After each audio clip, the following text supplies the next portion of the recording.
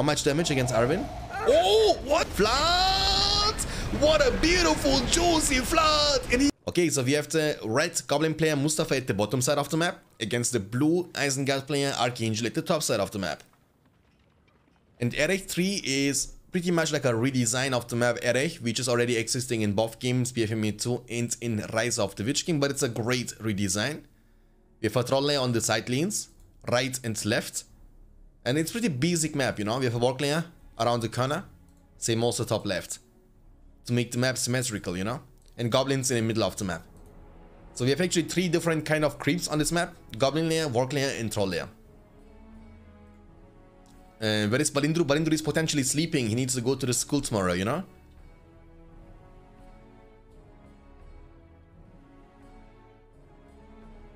Okay, so what is the start of the goblin player? He's building 4 tunnels at the beginning of the game. On the other side, the Isengard player is building 2 furnaces, 3 furnaces, and he might even go for the furnace number 4. Where is the second builder? Oh, there we go. He's building a work pit. I mean, that's a very interesting build style and order for the Isengard player, Archangel, I need to say.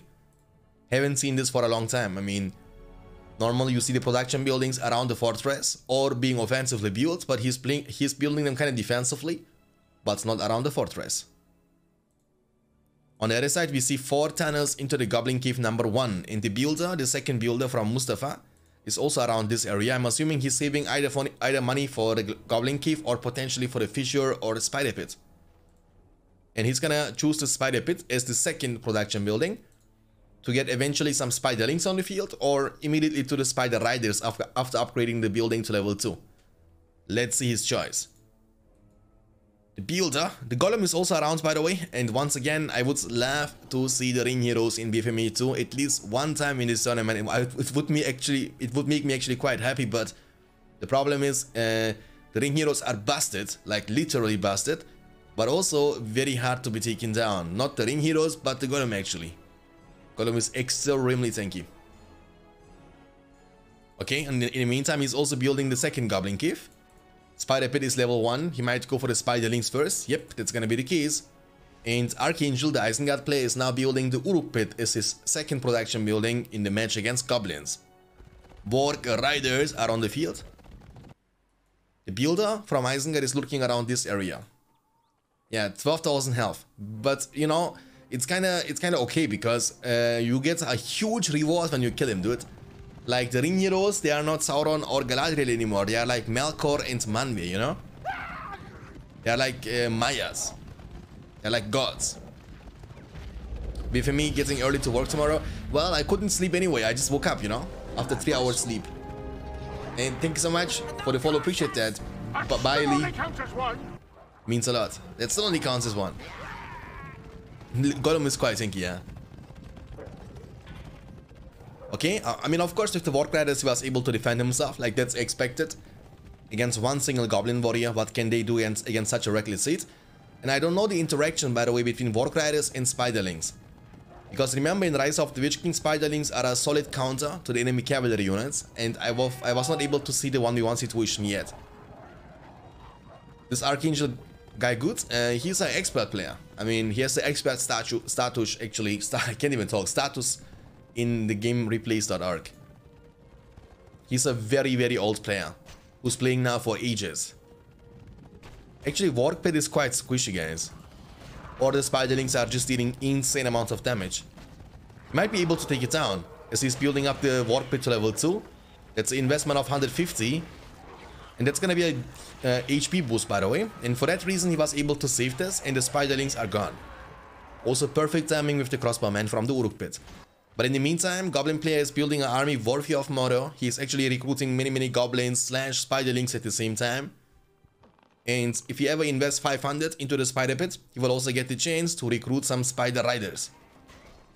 Okay, the spiderlings are quite squishy units, but they are extremely mobile and very good for harassment. He's gonna recommit on this level 2 Warg Pit, which is quite slow, and he should be easily able to take it down. But is it worth it to sacrifice this many more units? Nice body blocking, perfect timing for the Warg Riders to come out, but I believe it's gonna just delay, and the Warg Pit has been taken down. And Archangel has only managed to get 2 Warg Riders on the field. For now, he might always build or rebuild the work pits later on, but for now, he has to keep those 2 Work Rider battalions he has on the field alive. Hey, Nikki Funky, you see, like streaming late is always nice because then we get finally to see Nikki in the stream too. Nikki is from US and it's for her good time, you know. The furnace is getting bullied. He will be definitely able to take it down. Furnaces are extremely squishy, just like the tunnels. Tunnels are the squishiest buildings, in terms of resource buildings at least. This furnace is unprotected, will also be taken down. Mustafa is doing a great job scouting all the time. 5 power points collected for the Isengard player Archangel. After the Vision of Palantir, 500 command points. On the other side, we have the same command points available for the Red Goblin player Mustafa. And he has nearly only 3 power points collected after the Keef Pads. So Archangel is, long story short, Archangel is leading in terms of power points. But it's not a massive lead, it's not game changing or game winning. Okay, I mean this is looking good for Archangel too. He will be able to defend this area and take down the tunnel right after. That's why you need Spider Riders, and that's all about time to recruit them. Because Isengard has not many pikemen, and with many pikemen I mean literally 0 pikemen. And the Spider Riders, they can actually be quite devastating in this kind of situations. I like the mobility of the Work Riders definitely, and the whole ability is also full different in compared to the whole ability in Rise of the Witch King. I mean the game is just feeling like a brand new game, you know what I'm saying? It's not like a relation from BFME2 or Rise of the Witch King. Everything is pretty much different. Like the heroes are different, their abilities are different, the power points are different, the unit stats, the buff, the leadership, everything is literally different. So I believe there are too many differences to compare these games with each other nowadays, you know? Alright, Crossbowman, now he's finally 1 pikeman, that's very important, to keep them protected of course. Hey Kola, welcome. Now we will see about the placement of the pikeman and how well he will be able to protect his Crossbowman army against the 1 single Spider Rider. Vision of Palantir was used. And I feel like Mustafa doesn't have too much on the field. This might be hard to defend. He has to commit, of course. He can't let them do the amount of damage they are looking for. Oh, the pikemen are not in position. No way. That's what I was afraid of, guys. I knew it. I knew it. I secretly knew it. Fiesta. Fiesta. 10 power points collected for Isengard. After the Vision of... Look his money, though. What's going on? Like, he's rich. Like, this guy is, like, making bank. You know what I'm saying? Pikeman of Dungeon Summon is gonna be his choice. He might use it right off the bat. On the other side, goblins, they are not that rich. 7 power points almost collected after the Keef Pads, which is being currently used to nullify enemy leadership bonuses and buffs, and on top of that also make them weaker. Even though the fight started badly, but Isengard was still able to win this. Remember, this is no rabble of mindless orcs. These are Urukai. Their armor is thick and their shields broad, and they have also big D. Alright, 7 power points collected. Oh, he's running it down. The Spider Riders are quite expensive though. They cost 6 hundo. Pretty expensive. Bilal, hoş geldin. Sefalar getirdin. Okay. I mean, look at the protection with the pikemen. I like that. This is no rabble of mindless orcs. These are Urukai. Their armor is thick, their shields broad. Their armor is thick and their shields broad. And I believe this is gonna be over. I mean, he's trying to deal some counter damage, but I guess that's not gonna... Oh yeah.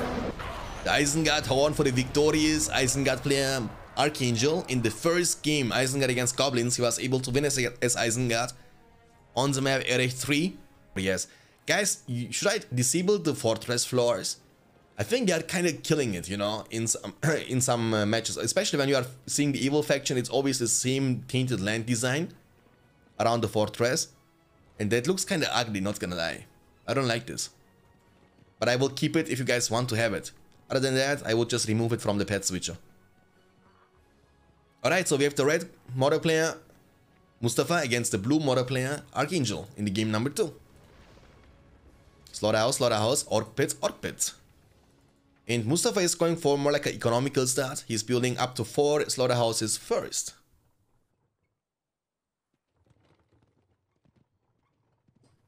And yeah, I would love to see some more late game stuff. You know what I'm saying? I want to see like really late game potential. Watch map. We have seen this map many times, but I will show you the map anyway, just in case you missed the other showcases yesterday. Like you have Nazguls lurking around this area, and they are looking, of course, for the hobbitses.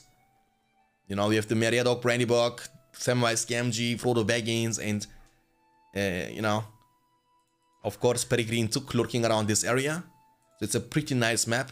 Looks like that. I will also be zooming out a bit so you can see the troll layer design.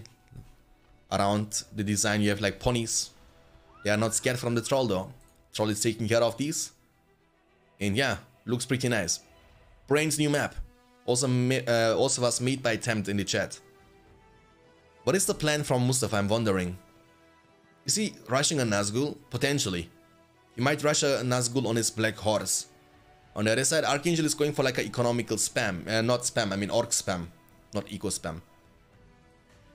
Orcs are quite cost efficient here. They cost even less in compared to Rise of the Witch King. They cost 60 and 30 command points, which means you can actually spam them even when your command points are low, as well as your resource income is kinda low.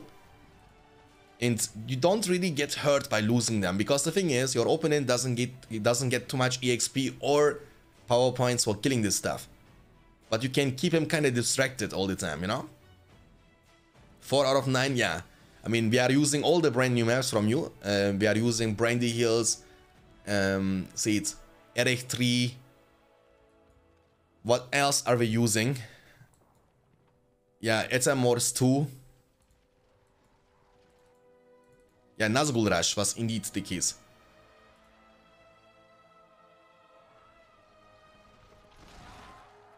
Okay, you see, like, what? Don't even one-shot them by trampling them down. That's kind of unfortunate. But he's hitting multiple units. I was expecting, I mean, because he was using whole ground stance, that's what it is.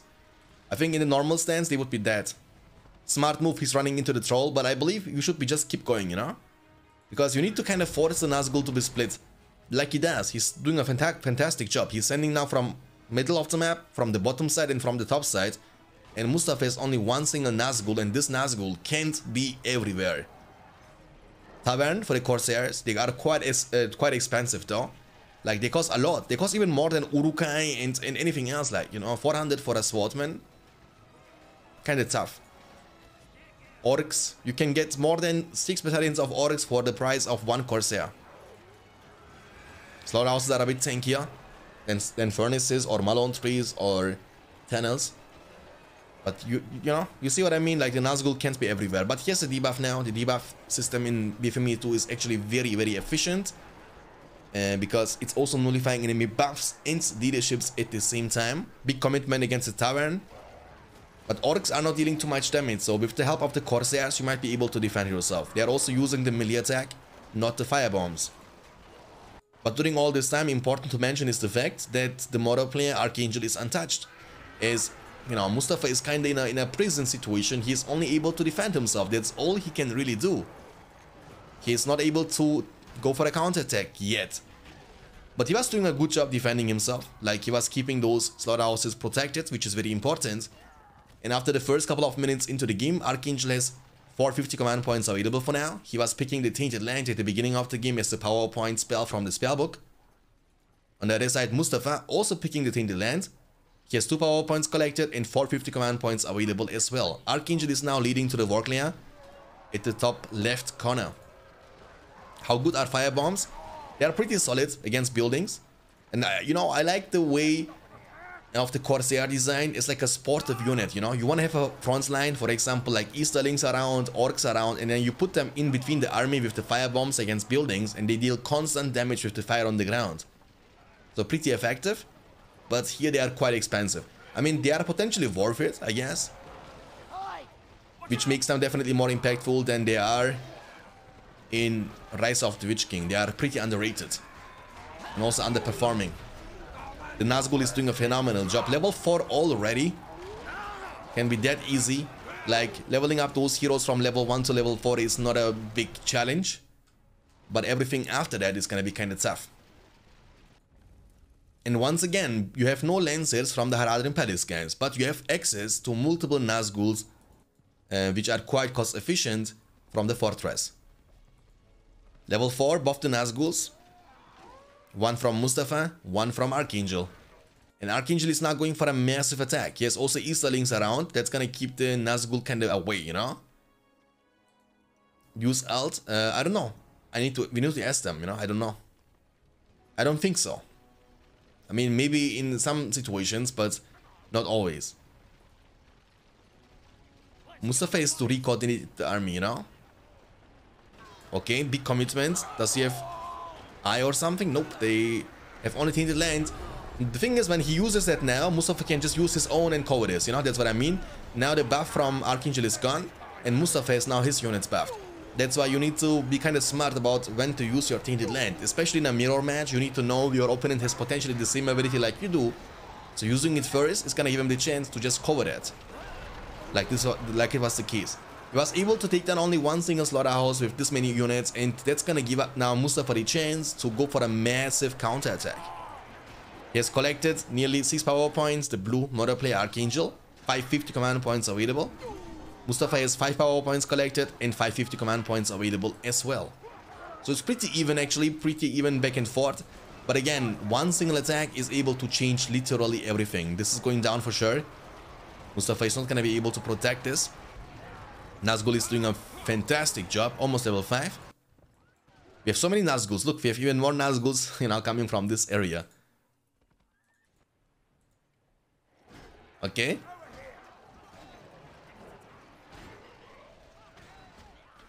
Alt is when you, how can I say? Like, you can give him waypoints and stuff like that, you know? Like a route, you know? You can say the unit is moving here first, and there, then there, then there, then there, you know? You give him like a order of the path he needs to walk through. Like, normal you right click only, right? So when you want to move, you right click only, and then they are kind of moving the shortest direction. Or most of the time, the units in BFME games or in any RTS games really are not the smartest. So they're gonna choose the pathway they want to choose, which is not always the best. By using Alt button on your keyboard, you can actually tell them which path they are supposed to exactly move, you know? Almost 10 power points collected for Archangel. Now we go. 800 command points. Massive army from Archangel at the bottom right side, going for a potential attack. Falcon, we lowered this already from 3 minutes to 1 minute, but I can do that. But it's only for 1 minute. 3 minutes kind of felt a little bit too long, you know. You guys are having so many points, holy moly. Falcon kardeşim hoş geldin, sefalar getirdin. Glorfind'de ne yapıyorsun, iyi misin? Glorfind'de sen nasıl İngilizce kanal bakıyorsun ya, anlamadan? Hep seni görüyorum, soruyorsun, bu ne diyor, şu ne diyor, bu ne diyor. But not during tournament games, yeah. I will give you our points back though, Falcon. I will give you our points back. We can do that in between the game breaks and stuff like that, but not during the cast of a game in a tournament match, you know, in the middle of the game. Industry was his choice from Archangel and also from Mustafa. He was using that on the slaughterhouse behind, and now he's building some expansions around the fortress for some greater defense. 550 for Mustafa and 850 now for Archangel. And look at the protection of the slaughterhouse. Do you see that? You see Orc Pit, Haradrim Palace in the front to protect this and keep this alive. Look out. Okay, Nazgul. Nazgul's actually the most seen Mordor heroes by far. And with this much money, you see at the bottom left side of your screen, there is a high chance that Archangel might either go for a Fell Beast or even save up for the Witch King for 5,000. And I believe he's going for the big boy. This is going to be, of course, the Witch King. For you fool, no man can kill me. Also, this is going down, unfortunately, for Mustafa. Mustafa is getting... yeah. Hey, look, Balindru is here. Finally, but everyone is asking for Balindru. Where is Balindru? And I said Balindru is potentially drinking his milk and going to sleep because his mom is gonna be angry, you know? Balindru Chvitanga, why are you not sleeping yet? Almost 8 power points collected.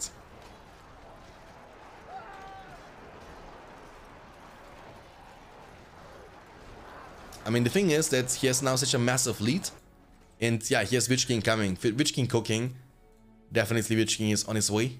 Archangel has so much money, dude. And industry is such a power spike, you know, for the Mortar faction. Just like in Rise of the Witch King, really. Like, being able to boost the resource income up to 300%.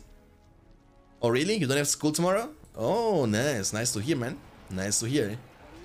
Okay, we can also play all night long, dude. I don't mind, because I was literally taking a huge nap. I wanted to sleep about 10 to 15 minutes, you know. I was kind of tired today. I was bringing my daughter early in the morning to the kindergarten, you know. Needed to stay with her also for 2 hours because she doesn't feel comfortable yet when I just leave. So you need to stay until she feels more comfortable. So I was extremely tired. I couldn't sleep yesterday, and that's my problem, you know. The first day of the week after Sunday is always the toughest for me, the hardest one. Because Sunday you wake up later, then you are not able to sleep early on, so you sleep extremely late, and then you have to wake up very early though in the upcoming day. And then the entire day you are like a ghost, you know. You are like the white going around, and you're like wololo, wololo. You don't know what's going on.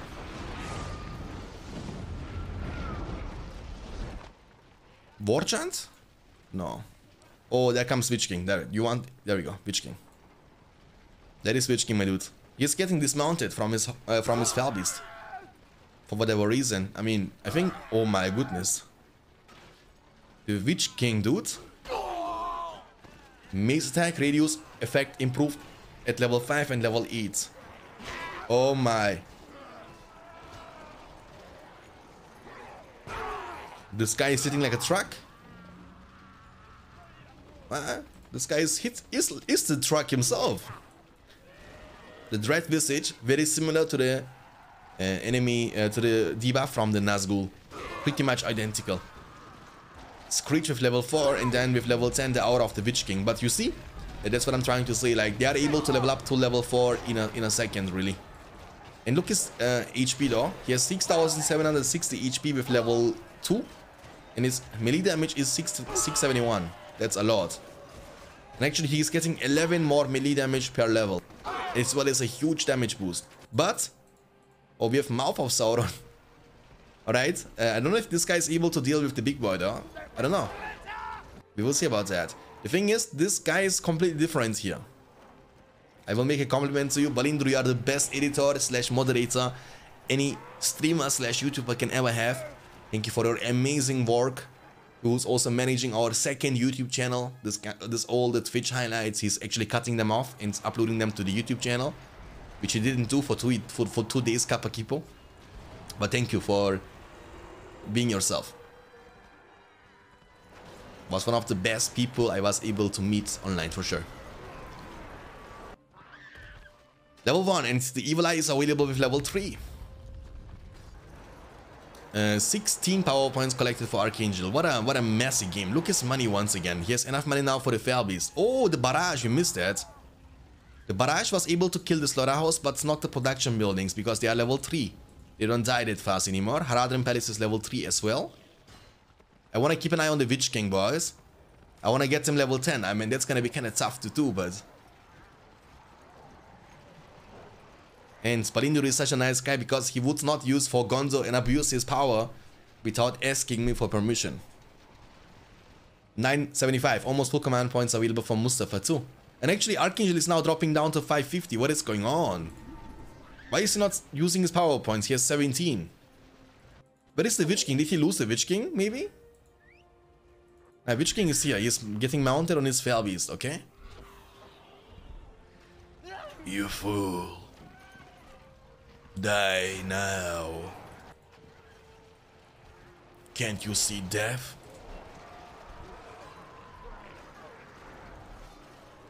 Oh, look at him, guys. Look at this design of the Witch King. Pew! One shot, almost the full battalion. I like that. Now Archangel is going... Oh, the barrage will now be used from the Grease player. Okay, okay. He should have taken down this slaughterhouse level 3 though. It's fine.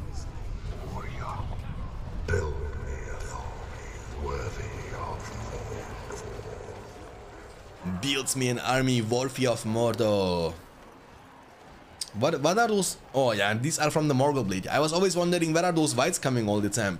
But of course, oh, the Nazgul has been taken down from I think this one was from Archangel. Yeah, Archangel lost his Nazgul. But don't you worry, child. The Witch King. Oh, the Witch King is gonna take his revenge. Oh, sit down. Level 5 unlocked.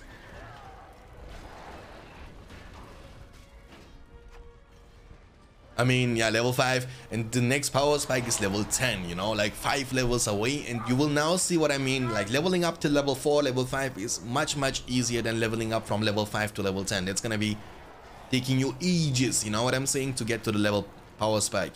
And also, this is kind of useless against units, I believe.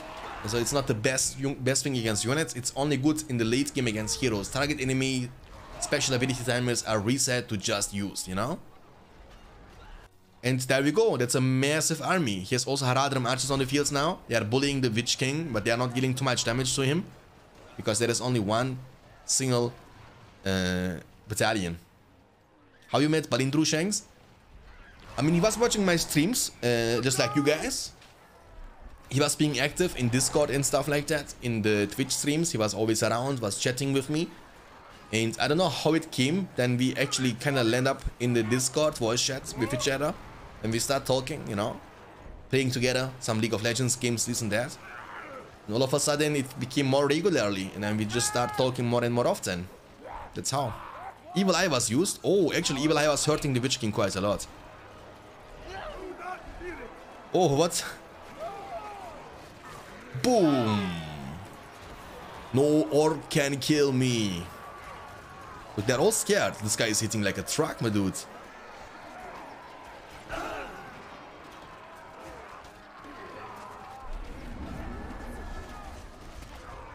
Did he use heal? Oh yeah, he used heal from the spellbook. I was wondering where is the sustain? But there are just too many units, man. Mouth of Sauron is actually hurting him big time. Level 7. He doesn't deal too much damage against heroes though. The damage is only great. I mean, it's still good against heroes too, but it's definitely mainly based on the enemy units, you know. Mordo got heal, yeah. Mordo has heal, also Isengard has heal from the spellbook. Oh. Okay. Shenanigans. Archangel. He might also go for the heal. He has 16 power points collected. 1000 for Mustafa. And look at the money from Archangel. What is he saving for? I'm actually curious. Is Column on? Yes, Column is on. Oh, the Nazgul is getting knocked back on the ground. The Witch King is actually like, sit down, you servant of Morgoth. Look. Let me move. 10. Oh, he didn't knock him down this time. Okay. Nice. Oh my goodness, level almost 8. And this guy is level 9. I like that. I like that. Age is only a number, you know. I've met many people in my life who were over 40 years old, but their brain was kind of 4. And I have also met people, they were reasonable, they were, you know, you could talk to them. They were not childish. Depends on the person. Like, doesn't matter. Like, people, they are kind of grown up when they are 15. Some people are not grown up when they are 50, you know. So you can't kind of say this and that. Age is only a number, in my opinion. Level 1 Witch King also now from Mustafa. So Witch King, the Witch King Clash. 18 power points collected for a Turkish player after the barrage. He has full command points, full CP means full resource income, especially with the Slaughterhouse level 3 and industry on it. And Archangel is actually having also a decent amount of command points available. He has collected nearly 10 power points because he was investing 10 of the power points for the heal, which is going to delay his 25. But it's okay. Oh, look. What's going on here? What is this? Archangel? And the Witch King is gonna get mounted on his... Oh my goodness. You fool. The Witch King Slayer. One more hit. Oh, heal is on cooldown. Oh, the Witch King is still alive. I can't believe it. Run. Oh, he might be able... Oh my goodness. What is going on? The Witch King not even close. No, Witch King can kill me. Look, not even close, boys. Hide him somewhere. Put him in the corner or put him here, next to the hobbits. I think you can, right? Because he can fly. Or that would be unexpected, dude. Yeah, I would just put him here, you know, in the corner. Hide. Imagine the hobbits, how scared they would be. Like, ah, we are running from the Nazgul and there comes Witch King, you know. They would be kind of shitting in their pants. 2,000+ resources collected. Tavern is level 2 for the forge blades eventually, or heavy armor. Nope, that's not being the case. Level 3 is needed for the fire arrow upgrade. And there we go, that's a level 2 troll cage for the drummer trolls. And you can see, take a look into the minimap at the bottom left side of your screen, right? Mustafa is having definitely the most of the map. Mustafa is born and raised in Syria, but he's now living for many years in Turkey. It's like a refugee, you know? Refugee. It's like the peasants when they're running away from the war. That was Mustafa. And he was always telling me that he feels more like he's belonging to Turkey than to Syria. He was asking me to put the Turkish flag for him, and I was like, okay, you know what? If you want it, you will get it. Oh, what's going on? Some shenanigans, more bleeds. Level 4, Mouth of Sauron also from Mustafa. He's gonna use the Evil Eye, the Clash of the Witch Kings. This one is from Archangel, by the way. This is from Mustafa. Mustafa's Witch King is only level 1, while this Witch King is level 9. But there comes the big boy. Let's go. Witch Kings think they are powerful, but little they know, because here comes the big boy, guys. With the wings, he's flying inside the jeans. Ignite is gonna boost his damage by double his damage, actually. Means 100% damage boost, and the Balrog of Morgoth is looking for a chance to show his quality by breathing fire on the buildings, and booyah. There we go. Pew! Nice. Oh my, what? He was one-shotting the level 3 Haradrim Palace with the fire whip. That's nuts, dude. That's nuts. Fly. I believe I can fly. Boom. Time remaining is going down. He has to make something happen. The bait, you know, you need to always be active. Pew! Nice. One more level 3 slaughterhouse has been taken down. And that's the power of the 25 power points from the spellbook, you know? Like the chance of you to win the game eventually. Like they have such a huge impact. That's what I was trying to say. Because Archangel was going for a heal. If he wouldn't go for a heal, he would have his own Balrog summon by now. And maybe he could be dealing similar damage to the economy into the production buildings of Mustafa himself. But now he lost every single production building, which means he is not able to recruit any units any soon. Fire Whip, maybe against a hero, but it's on cooldown. This hero needs to be careful. Witch King, you can't fight against Balrog, trust me on that one. But I believe that's gonna be GG, boys, as Archangel is down a lot. Like, he's still having 750 command points available though, because he was building multiple slaughterhouses next to each other, as you can see. But what's the matter if you have no production buildings, which is gonna give Mustafa now a huge chance to keep up the pressure all the time. And Mustafa has even collected 12 power points after the Balrog summon already. That's a level 4 Mouth of Sauron. Level 10 is gonna be unlocking his Descent, which is gonna make the enemy units fight against each other, which also is actually pretty amazing ability if you ask me, for a quite cost efficient hero like Mouth of Sauron. Very impressive. Might be even better in many situations than the Hour of the Witch King from this guy. The only thing I would love to see in this game is this dude getting level 10, and I would love to see and show you guys at the same time the animation of the Hour of the Witch King, you know? Would be amazing. But he needs still full level for that, you know? Full level. Yeah. Sorry Ragnarok, by the way, guys. I wanted to stream Ragnarok today. Ragnarok versus Measure of X, and then also Sauron versus Best Friend, as well as Archangel against Mustafa. All these games needed to be streamed today, but I wouldn't fall asleep. Slaughterhouse is going down. Oh, the Witch King is getting bullied, or the Nazgul is getting bullied actually. He will be able to get away. Level 10 Nazgul. Oh, what? Did he lose his Witch King? No, he didn't. What's going on? Like so many black. Oh, look, what is this auto attack? Auto attack range. Kill him. Oh, half a level only, boys. But now he's low. Oh, heal is coming in clutch. Look at the damage. He's trying to meet him level 10, I guess. Oh, quarter level away from getting level 10. Actually, Mustafa is feeding him big time now. 25 power points collected. Now is the time for Archangel to shine. Now is the time for the Archangel to shine, because he has also now the chance to summon the big boy. The Balrog of Morgoth.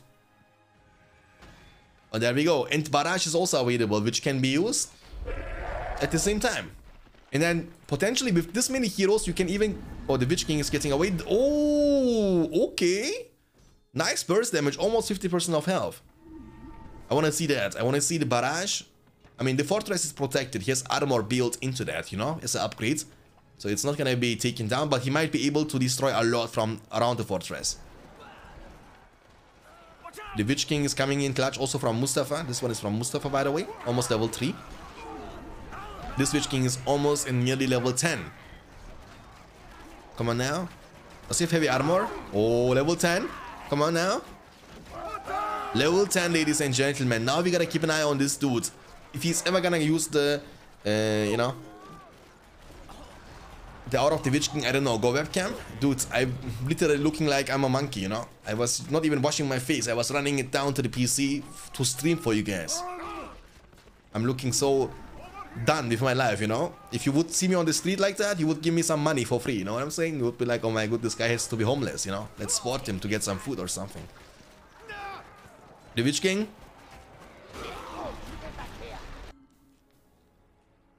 Oh, okay. So, but why is he holding that, you know? Just use it. Just use it, my dude.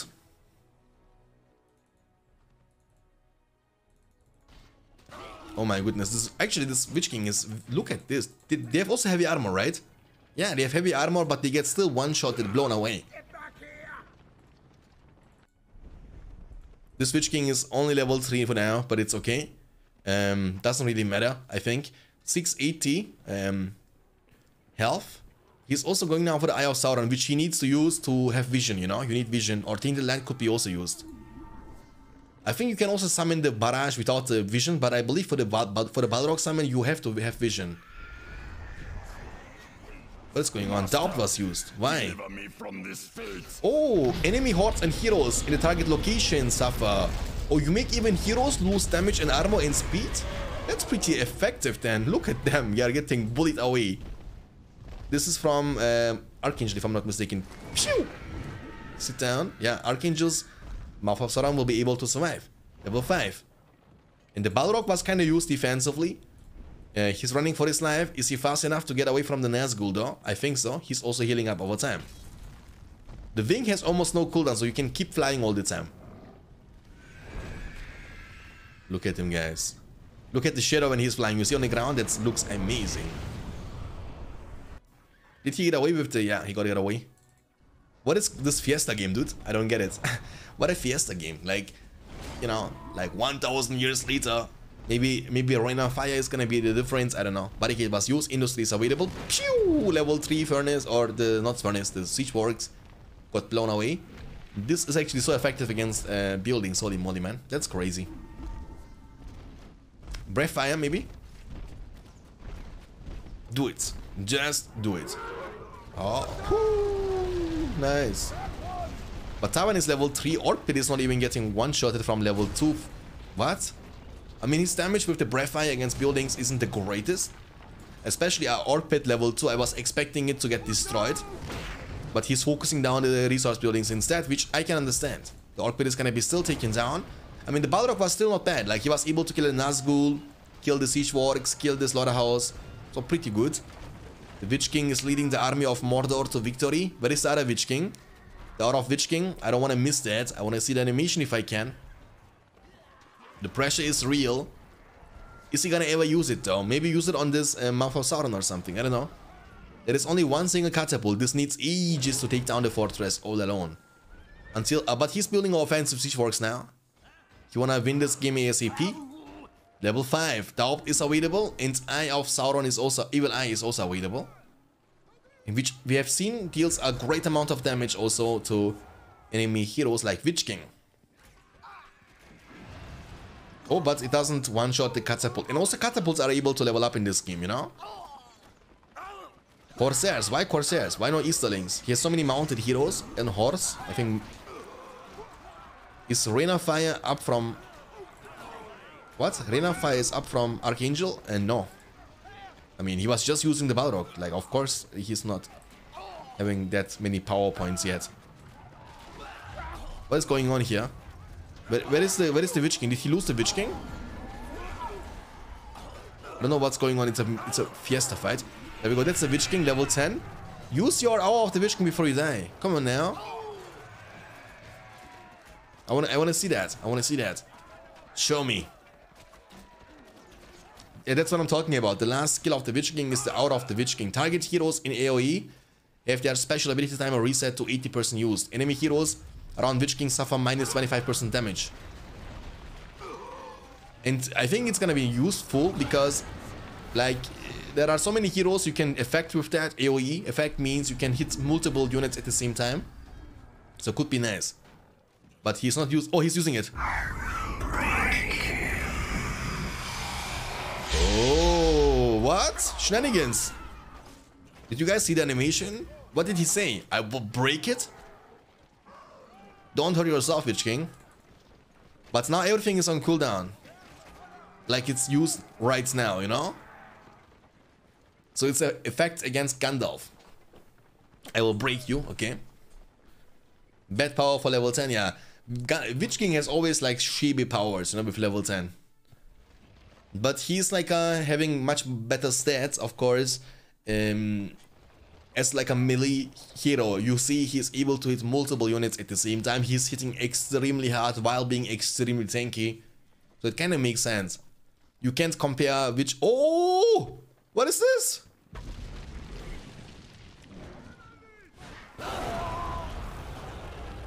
Atomic bomb on your face, son. Nice. But Witch King is like sitting there and taking it like a boss. Not even the tower has been taken. Uh-oh. Uh-oh. I'm smelling disconnection. I'm smelling disconnection. Oh no. We have the red Elven player Mustafa against the blue Mordor player Archangel. We have seen Mordor a lot actually in this series so far.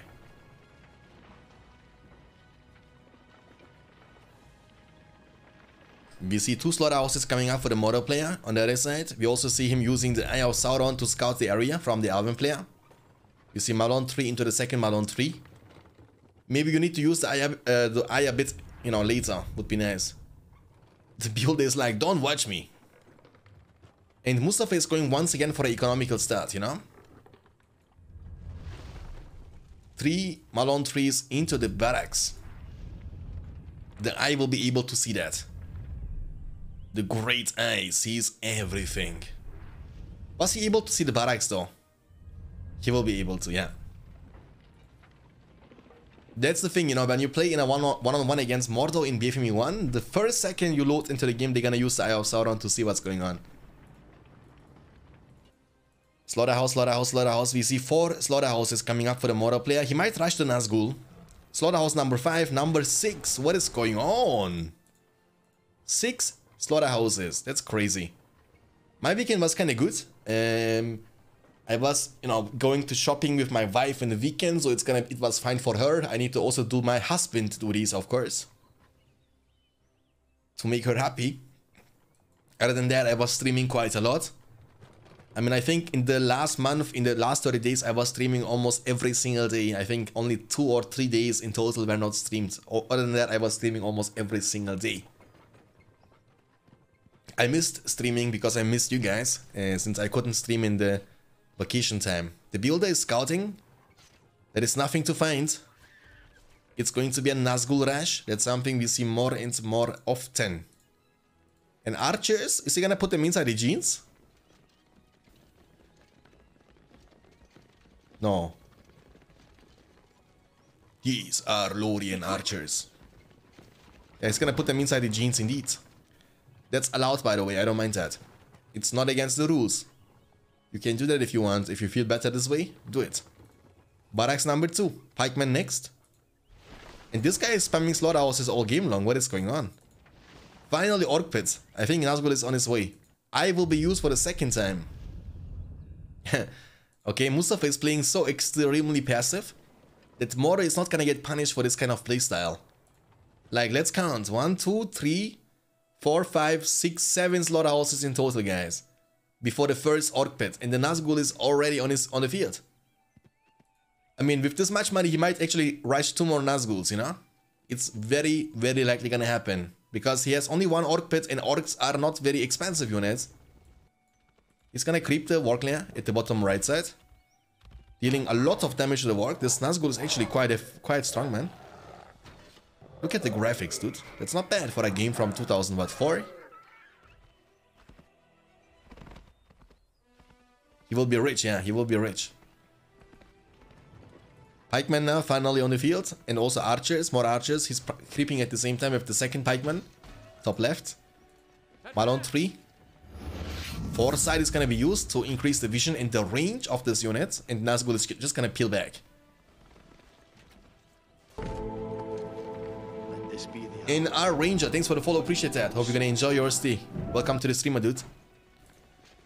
Okay, he's creeping this layer at the same time, top left. And look at this Moro player, he's expanding so much. Like, he has so many slaughterhouses up on the field, that's crazy.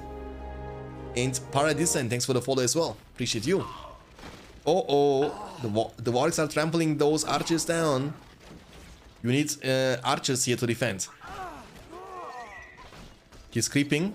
That's gonna be the second creep. The Nazgul is taking his time to actually try to deal economical damage. But he will be forced to peel back. The thing is, he's dealing a lot of damage, yes, but he's also extremely squishy, you know?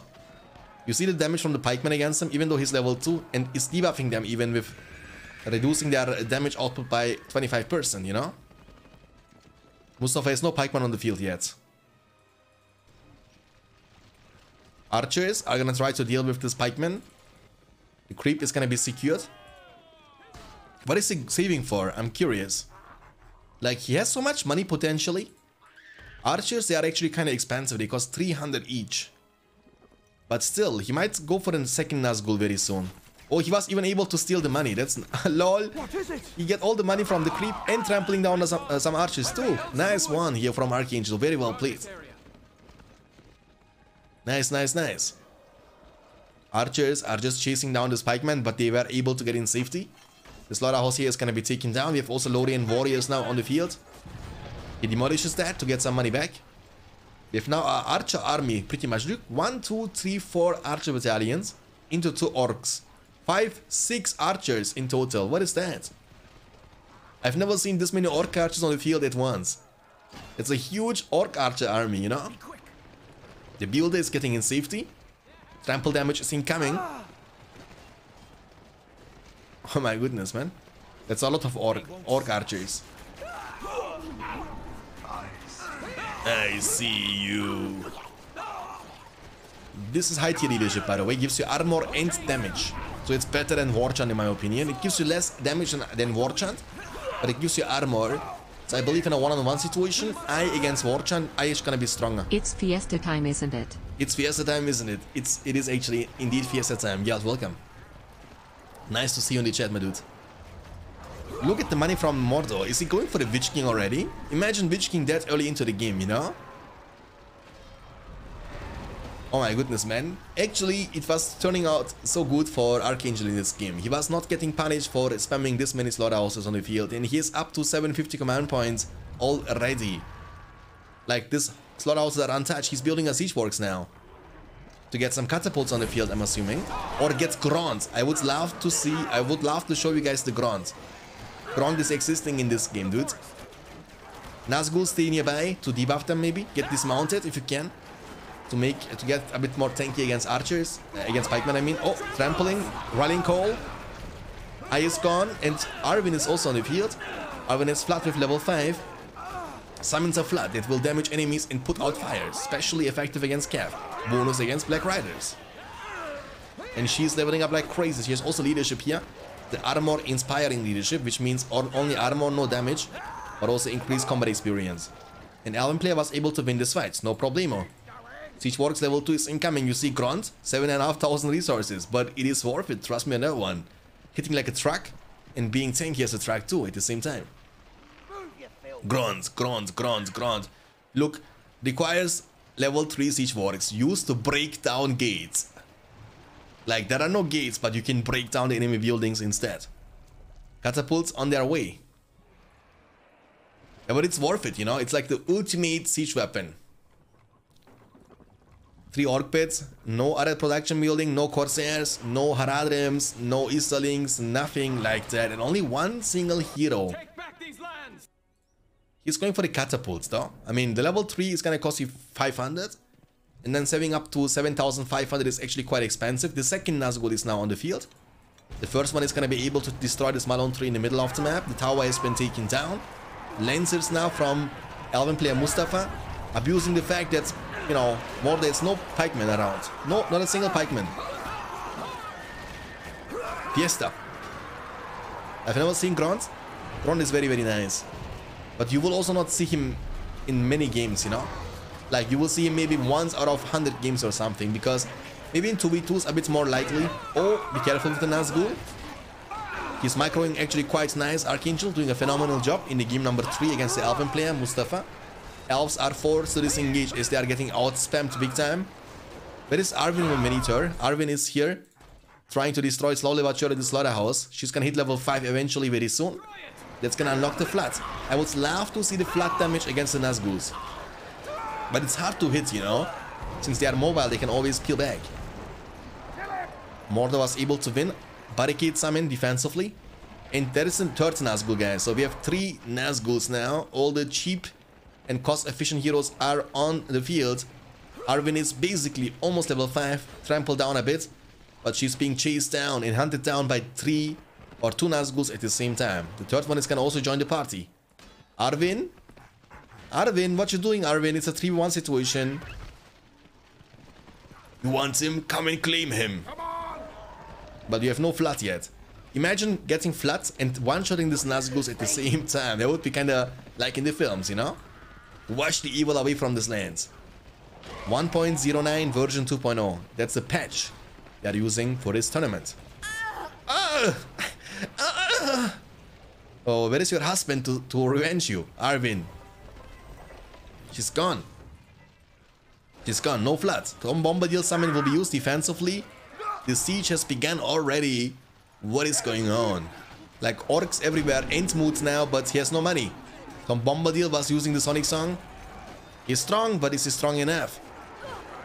No pikemen, no problem for the Nazguls. Almost level 6. There we go. Morgul Blade. I'm actually curious if you can also Morgul Blade the Tom Bombadil and cripple him down this way. It would be nice if you could. Because he's also like a hero, right? So should work like that, I believe. Catapult has been taken down. Look at the barricade damage, dude. That's crazy damage from barricade. Nice. Nice, nice, nice, nice, nice. 2 Nazguls going to the north side. Archers still, I mean, I think the Elven player is still kind of in the game, but he's down a lot. Like, look at the money from Mordor. Do you see that? Come on now. Archangel gets Grond on the field. 15 power points collected already. The build has been taken down too. Almost 10 power points collected after Tom Bombadil summon. Nazguls are doing a phenomenal job in this game number 3. The first end is gonna be a fat one. Look at him, guys. He was not going to the gym for a long time. It's like, I am Groot, you know? I am Groot. Arvin almost level 5. She's back on the business. We have some peasants now coming from the inn also at Most the bottom of left. Shuran must be when he at Gob farms or DRW farms like Grofindel army die if I took it out. Mouth of Sauron must to be when he attack. Goblin farms and dwarf farms like Glorfindel. Army die if I look it out. What? Nazgul doesn't care about his peasants. Look, the peasants are trying hard. Take this, girl. Take this, grandpa. Take this, young brat. Oh my goodness, man. I'm expecting a Witch King soon, guys. He has so much money now. That's crazy. Arvin is desperately trying to get level 5. Level almost 5. Come on, trample. There, he has no pikemen. Just spam calf, you know? Spam calf, spam calf, spam calf.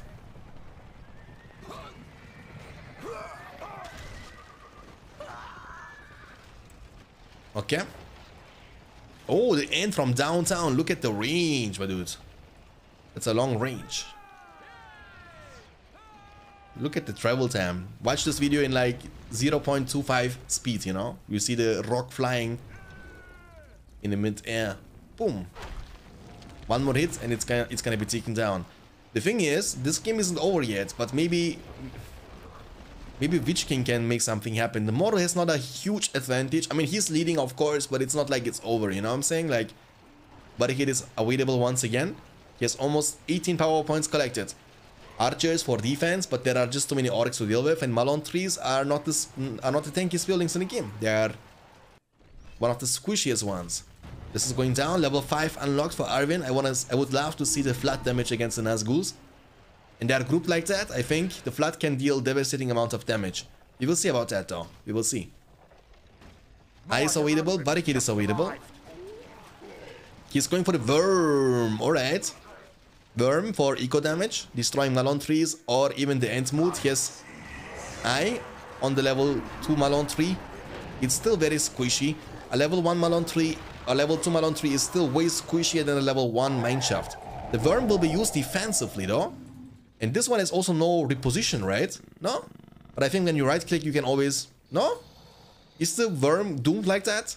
Nah, you can. When you right click you will automatically move. Alright. Oh, Arvin is getting knocked on the ground. How much damage against Arvin? Oh! What?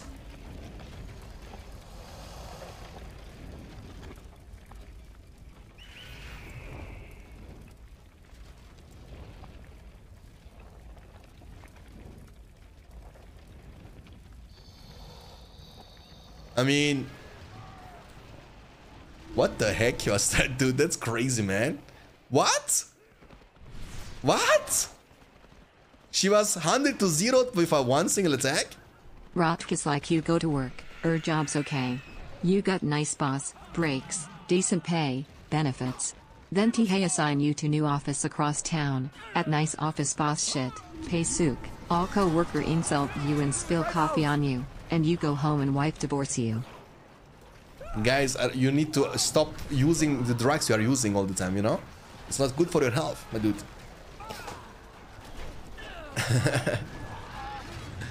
Alright, this is going down as well. Oh, look at the crossfire from both the sides. Pew, pew, pew, pew. Like... Okay. What is going on? This is going down, definitely. He also has to take down this one. How many power points? Eagle Summon was used. Chasing down the Nazguls, but 2 of them will be able to survive. The Alvin player is still 675 command points available though. Kill this catapult already, man. Doesn't hurt, like one catapult needs ages to destroy the fortress. But seriously, I'm surprised that oh, he missed. Oh, he hit his own, what? He missed and he hit his own Lancer with the end. Oh my goodness. But seriously, I was surprised about the one-shot, dude. Like, that the Worm is able to one-shot Arvin like that. To be honest, I didn't see that coming. Okay, side by side, Nazguls are taking down the level 2 Malon tree. That means minus 75 command points. For the Alvin players, down to 575. Mordor has Siege Works, he's spamming catapults all the time on the field. And once again, remember they are leveling up also from level 1 until level 10. But no stronger units all game long, like no Corsairs, no Haradrim Lancers. With Legolas. Oh, Hawk Strike. Do it. Phew. What? Oh, what did he hit? What? Huh? Guys, did you guys see where the Hawk Strike went? Because this guy didn't receive any damage. Out of what? There is a max range for this one? Dudes, I don't even know 5% of this game yet. It's like cripple, I didn't know that. I didn't know that it can be missed, you know what I'm saying? Innocent Russian, thanks for the follow, appreciate that. Hope you're gonna enjoy your stay. The Legolas from the Mirkwood Elves turning into the White from the Mirkwood Elves. That's Legolas when he's dead, boys. Do you see his face? Legolas can be OP against Mordor. 5 seconds later, we see Legolas dying. Almost 16 power points. Fiesta. I mean, this series has been so far crazy Fiesta games. You know what I'm saying? Like crazy shenanigans and stuff like that. 16 power points almost collected. 17 power points collected after the Eagle Alliance. I believe the Sunflare can also be not bad against Mordor. I believe this has like a one-shot potential against the Black Riders. And you can potentially kill them all at the same time. Arwen is back on the field. After the worm was bullying her to death, back into the fortress. Use the flat. Use the flat. But again, you know, the Nazguls, they need to be kind of brain dead, you know, for you to hit the flat. You can always peel back. Kitty, thanks for the 33 bitty boom. Thank you so much for the support. Appreciate that. 33. Thank you, thank you. Flat. I mean, okay, Arwen is definitely not OP in this one, guys, okay? Arwen is definitely not OP in this game because the flat was healing the siege weapons from his opponent. She healed the catapult to full HP.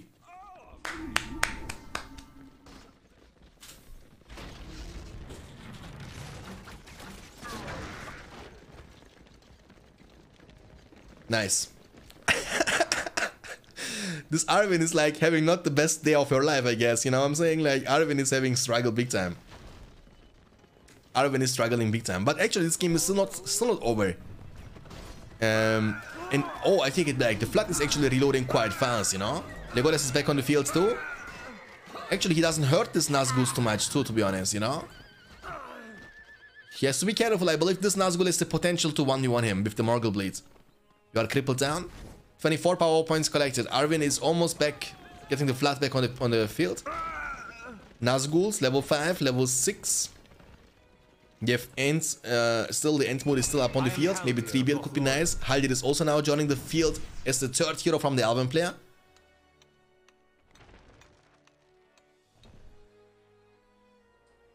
Okay, Arwen got some stress, yeah, with Aragorn over Eowyn. She's kind of confused. 24 power points collected after the Eagle Summon. Only 1 power point away. Skyzox 06, thanks for the follow, appreciate that. Hope you're gonna enjoy your stay. Hey, old player here, nice to see that game is still going. I've now seen 2 matches aren't upgrades a thing anymore. They are in BFME2, not as important as they are in BFME1. I don't know which game you played. If you played BFME2 or BFME1 before. But in BFME1, the upgrades are still very, very important. In this game, not very important. It's still important in the later stages of the game to make your units a bit stronger. But not very efficient to rush, you know. The Nazgul, the flat is still on cooldown. Be careful. The Ent is trampling them down now. You need to kill this siege wargs, but the archers are not dealing too much damage to it, as you can see and tell. Oh, not... I mean, he will not be able to kill this, I guess, right? No, no, no. But decent amount of damage dealt. 25 power points collected. Maybe if he can combine it with his 25, because he's only 1 power point away. 25 is unlocked. 26 power points now. What is Haldir doing? Haldir is lost. Haldir lost his weight. Haldir is like, I don't want to be in this vault anymore. And Haldir is running it down, ladies and gentlemen, and dying. But look at this clump, my friends. Flat! What a beautiful, juicy flat! And he even killed the Nazguls. Almost. Yeah, that was a nice flat, dude. There was phenomenal amount of damage dealt there. Beautiful flat. He killed all the production buildings and the siege works at the same time, dude. Pretty nice. Oh, look, run, Arwen, run. When you see the worm, Arwen, you gotta run, you know, you gotta run, Arwen. The worm is on the hunt. He is looking for the... he wanted a rematch, you know? He's like looking for the round too. That was a fantastic flat, definitely. One of the best flats. But also kind of clumped up like that is bad for the late game, you know? The worm. The biggest enemy from Arwen. Oh, nice Hulk strike against archers. Nice. Level 2. Arwen is healing up over time. But the thing is, the rain of fire calls down a hail of molten rock that will damage enemies or allies units on select area. It's coming. Boom! On your face, son. But the fortress and the barracks is still not going down. Level 1 barracks survived that. And also Arwen got one. Arwen is like so squishy. Arwen is like getting bullied all the time. Oh. You gotta kill this catapult as soon as possible. Otherwise you are gonna be losing the game. I think it's... Oh, he missed. The catapults can be missed in this game, you know? Oh, the Nazgul, one of them has been taken down. Oh. Miss. Oh, he missed again. No way. He missed again. What? This Mustafa is so lucky. He was missing all the shots. He missed again? Oh my, he missed like 5 shots in a row, my friends.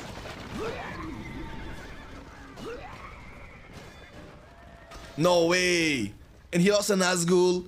Like he missed almost like 10% accuracy, by the way. Like every 10 shot is able to hit the fortress.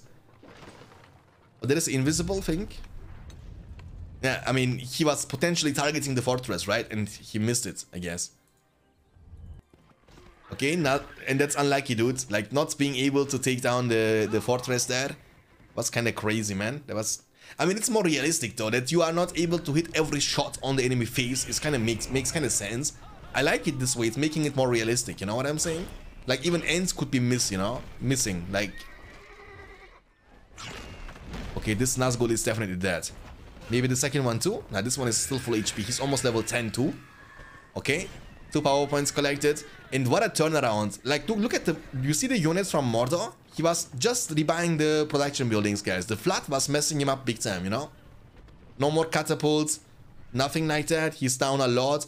And I didn't expect such an outcome of this game number 3. It was looking so good for Mordor. What happened? What happened? Fiesta happened, that's for sure. Arwen is once again on the field. She's getting killed from everything today, you know? The Nazguls are bullying her. The worm is one-shotting her. Heroes expensive like Argon, Gandalf, Eomer, I didn't see anyone make them in 1v1 pro games. Men heroes expensive like Aragorn, Gandalf, Eomer, Eowyn. Eomer, Eowyn are not expensive, dude. I mean, I don't know which game you're talking about. In BFME2, yeah.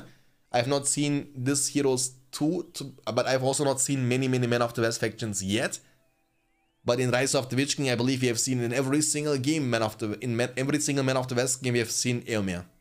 Every game. Nazgul's level 9. The Witch King. Look him flying, guys. You see the head from Witch King when he is, or the Fell Beast?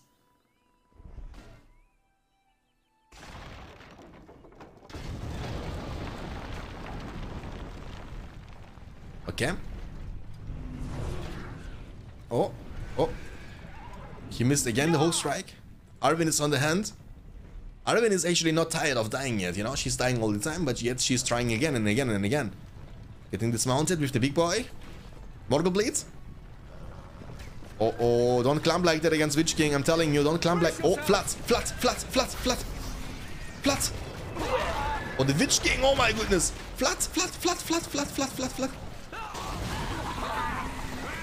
Oh, Arwen taking her revenge. Getting knocked back from something. What is going on? The Nazgul, one of them is gonna die to Legolas, right? Yeah, Legolas is killer. Nice. And in the meantime, the Witch King is getting in safety. Okay.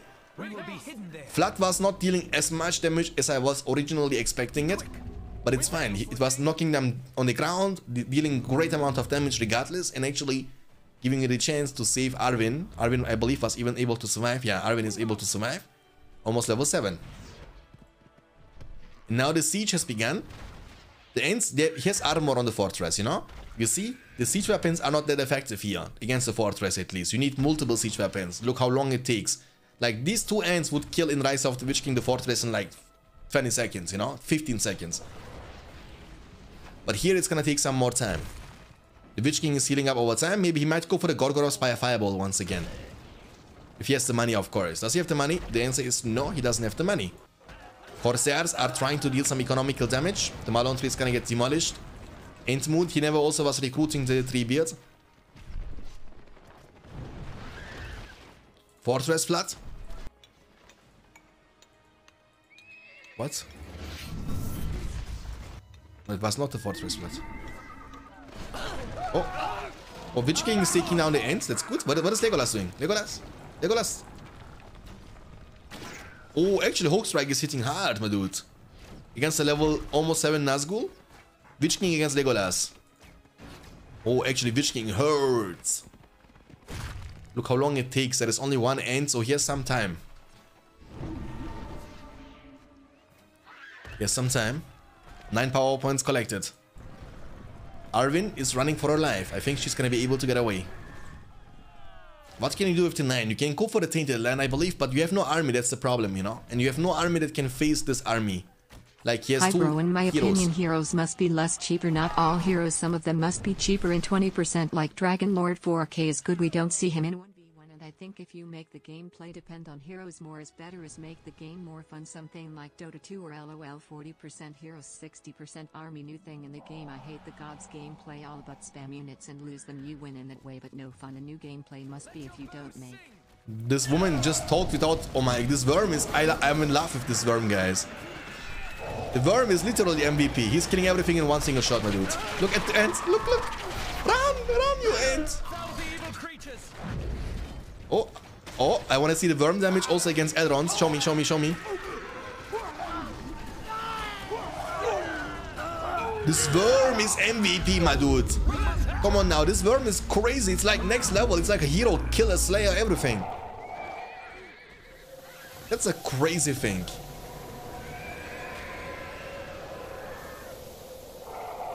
The worm is definitely popping off. And that's what I'm trying to say, you know. You see what happened, like the end has been taken down, the Elrond is gone, that's a lot of money. Mustafa was just losing in the last 20 seconds, so if he keeps doing that all the time, Arvin, no way, Arvin. The worm, dude. The worm feels like a 25 power points, I'm not gonna lie. Level 4 Witch King, 11 power points collected. We have 6 power points collected after Eagles, Flood, Arrow Volley, Mist, Tom Bombadil, Foresight and Rallying Call. 935 still for Elves. What is it? And 725. What is it? That's a Witch King, my dude. 725 for Mordor. He also has now the Gorgoroth Spire Fireball, guys. The animation looks also beautiful.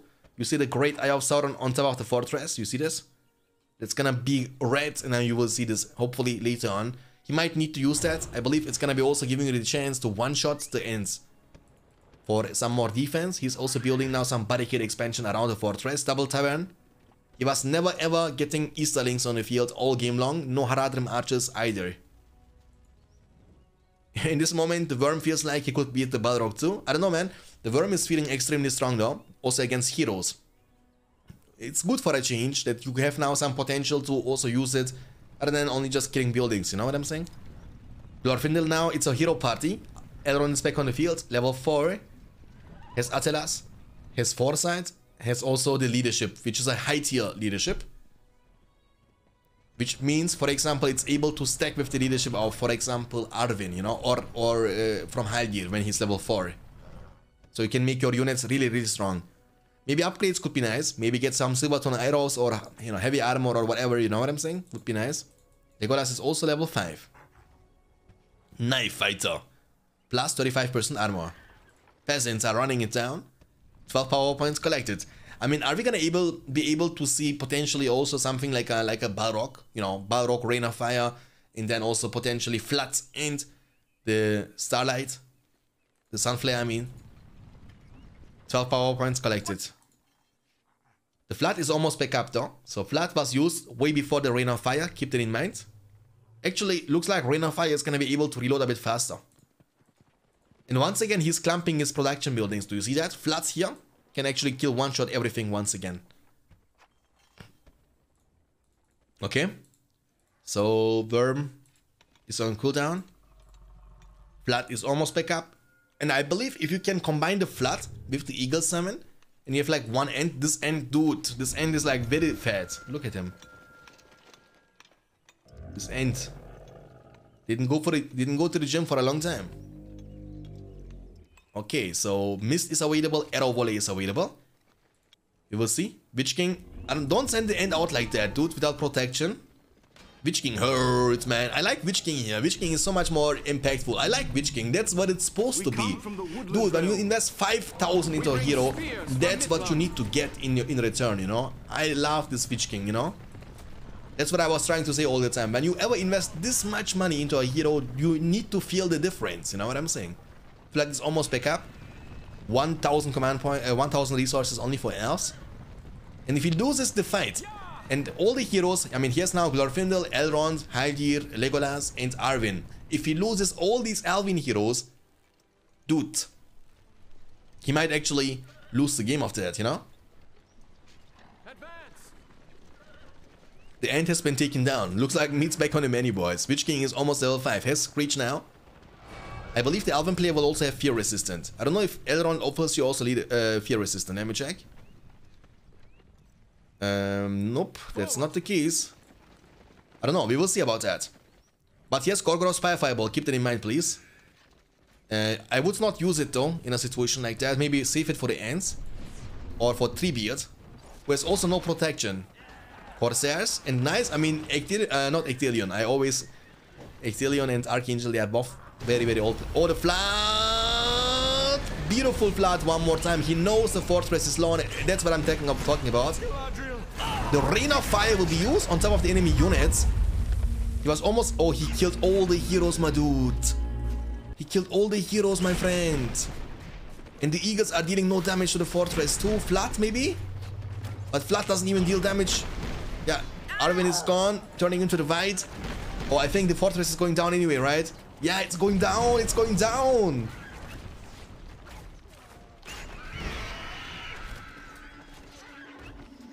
Actually, the fortress has been taken down. Arrow volley to save Treebeard from the Corsairs. Fireball was not even used. And on top of that, the Mordor player was forced to use the Rain of Fire defensively. And he has not enough money to rebuy the fortress, which has a crazy amount of impact in the late game. This barricade is actually hitting like a truck. Yeah, but it's gonna be taken down anyway. Look, they are scared from Treebeard, you know? They don't hurt Treebeard at all, these Corsairs. And one more hit, and the Slaughterhouse level 3 is going down. Which means 100 less command points for Mordor and way less resource income. 550 now, only. Witch King can always get mounted, but it's gonna make him extremely squishy against archers. He's also fast on foot, I like that. Hold your fire. Haldr was able to survive. No Mirkwoods, no, he has only one Mirkwood, okay, I take it back. And no upgrades all game long. Does he have a builder? Actually, that's a very smart question. Let me check. I don't think so. There, he has a builder. He has a builder. He's building multiple Haradrim palaces now, all of a sudden. Why you screech all the time? This guy is always... Oh, Gollum is also... Kill Gollum and gets the one ring, you know? And then gets Galadriel on the field. I would love to see that, dude. Actually, Mordor is still doing a good job, but the problem is he has not enough money, you know what I'm saying? Like, that's the problem. Like, when he's trying to save money, that means he can't recruit units, and he will be either out of units or out of money all the time. And once again, in the late game, the power points from the spellbook from any faction having a huge impact. And the thing is that during all this time, the power points are not reloading anymore. With that, I mean, like, the flood from the Elven player is gonna be up faster. And what a back and forth game. The fortress was almost getting one-shotted. The catapults missed many shots on the fortress, which caused the fortress to be protected. And then the fight on the fortress from the Mordor player, back and forth. This game could go the other way very easily, you know.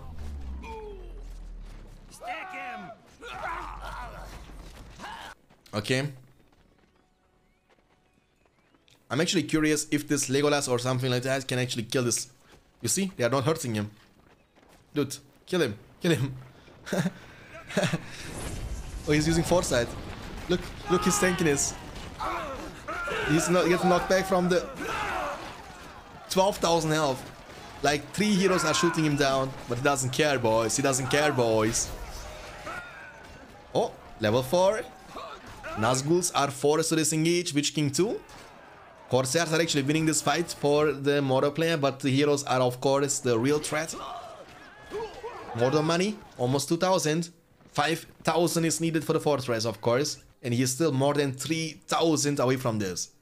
In the meantime, the siege from the bottom left side. Nice camouflage on the end. He's staying next to the tree. And now this end has also protection of the Mirkwood archers around them. It doesn't give up, of course. I mean, it's a single elimination tournament, right? So if you lose, you're out. Now he has 25 power points collected, but what's the matter? If you can't use them, you know? That's why Fortress is so impactful. Oh. Uh-oh. Heal. Oh, nice speed. Legolas. Hulk strike, maybe? Do it. Oh, not even close, baby. Come on now. Not even close. Run, you fool. He's gonna get in safety, though. This Witch King is so tanky. I like that. 7,000. Oh, arrow volley? Oh, he was predicting the movement of the Witch King, but he was guessing wrong. And the Witch King is gonna get in safety.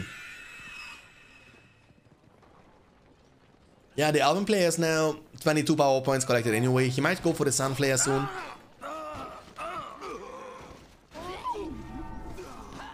The Whirlwind is also available for this dude. Restoration with level 10, heals 20% health points of the nearby allies and fully refreshes their special ability timers. The Whirlwind is going to be used to knock them in the air. Elrond is also kind of tough. He has also Attilas for the worst case scenario to not only heal himself, but also to the nearby allied heroes around him. Aldid is level 4, has leadership, level almost 7 Legolas. Level 10 is going to unlock the Arrowwind. This is something which is being unlocked in BFME 1 when you are level 7. I don't know, man. This game feels kind of very strange to me because the catapults missed the fortress many times. It's, you know, Moro could have taken it down. Okay, 3, chill, man. Why you're screaming like that? 25 power points almost collected. The heroes are holding themselves, getting more and more EXP. Knife fighter Legolas. Looks stylish if you ask me. Look, he has 2 knives in his hands, 1 knife in each hand. And also turning reds like that. Level 8. Witch King is on the hand. Witch King is like, come here. No, I'm not coming. Elrond is actually fast. He's Agent Smith, you know. The thing is, when you kill Elrond, he's gonna just respawn. And if he puts the hand inside you, he will be duplicating himself. So be careful against Agent Smith, my friends. The fortress is in a safe spot. Mist is available and Archangel is not gonna say a single word and leave the game. GG, well played. We have the red Isengard player Mustafa on the left side against the blue Dwarven player Archangel on the right side. On the beautiful map Forts of Brunnen, looks like that. We have seen this many times in other tournament games as well. And dwarves for the first time of the day. Nice.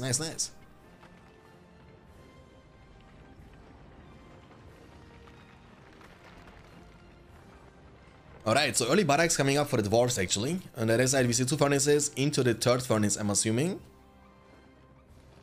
I like the disabling of the fortress floors. I think that makes it more clean, you know what I'm saying? Like the fortress floors from the evil factions are looking pretty much the same way all the time. So Isengard, Goblins and Mordor, they are always looking identical. Furnace number 4. So it's an economical start once again from Mustafa. But that's gonna hurt, I believe. Even though I'm assuming that Archangel is planning to creep the Strolley at the top right side with the pikemen, which is gonna give him the chance to capture this inn right after to recruit some hobbits from the Shire. 4 furnaces into the Uruk pit or Work pit, that's the question. It's going to be the Work pit, but he might build even the Uruk pit at the same time with this much resource income. And the plan is simple, we have seen this many times, you know, to use the Wark Riders for harassment and then use crossbowmen and other infantry units for defense most of the time. Okay, so Rallying Call has been used. Trolls are a bit tough in this one.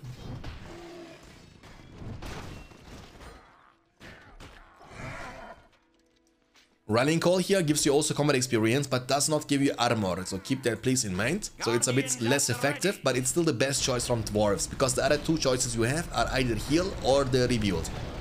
So with dwarves you will always see Rallying Call in, you know, most of the cases. Okay, almost level 3. He was not even capturing this inn yet for whatever reason. It looks like he wanna lead to the other creep potentially. He's already scouting this area with the builder. And that's gonna get those pikemen level 3. He was also building a mineshaft, or he's building a mineshaft offensively now to the Isengard base. Urukai are on their way and Wark Riders as well. 1 single mineshaft around the fortress. Guys, don't be toxic to each other, guys. Come on now, please. I mean, it's fine, you know. Some people prefer BFME2, some people prefer Rise of the Witch King. Everybody is different. And just because somebody is different than you, we have no rights to flame him. So we are not tolerating this kind of stuff, please. Just be nice to each other, enjoy. When you want to discuss on a high IQ level, you know, this game is bad, this game sucks. It's not very smart.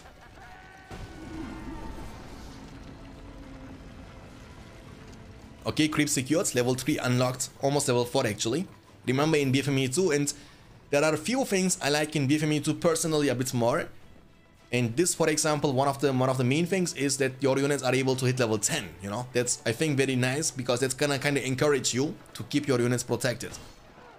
Especially those Guardians, they get so much benefit of that. This interaction with the levels is very smart. Like that you get a movement speed boost, level 3, level 5, level 7, level 10. It's gonna encourage you once again to keep your units alive all the time. Okay, the mineshaft is gonna be eventually taken down. The Urukai are hitting like a truck, but remember the mineshaft is also the hardest or the tankiest resource building in the game, but it's not tanky enough against clumped Urukai. It means the dwarves can't get any more reinforcements on the field anymore. The cave pads are gunners. That means Rallying Call is not gonna be able to get shut down. He might use Rallying Call now on these Guardian units or pikemen for a damage boost, but keep in mind that in this kind of situations it would be even better if you have armor. The Dwarven weakness once again is the lack of mobility, so you are not able to move as fast as you need to move in order to deal the damage you are looking for. And with that being said, Isengard now has the chance to kite all the time, you know? Orcs. These are Urukai. Their armor is thick, their shields broad. And of course, Gimli is right. These are Urukai. The trample is incoming from the backline, and Mustafa will be able to defend himself. Okay, nice one, nice one. But during all this time, we have Gloin on the field, guys. And you will see, from one Warg layer all alone, he's gonna hit level 4. From level 1 to level 4. And it's also something I like a lot, because some heroes, they have not enough impact once they are level 1, you know? And you having the chance to level them up from level 1 to level 4 a bit easier is gonna encourage you also to recruit expensive heroes like Gandalf, for example. Oh, never mind, level 3.5. But it's still very close. From one Warg layer only, you almost get the Shake Foundation unlocked, you know? Very, very strong. Gloin is also tough, very tanky. Warg Riders. 5 power points collected, 400 command points available for Archangel. Pikes are on their way. On the other side, we have 450 command points available for Isengard. After Kribin, he was also able to collect 5 power points, and he was also just able to kill one of the builders from dwarves. Does he have units inside the genes? Yeah, he has 2 Guardians inside the mineshaft. Mustafa is expanding very nicely. Kribin is available for the big fight.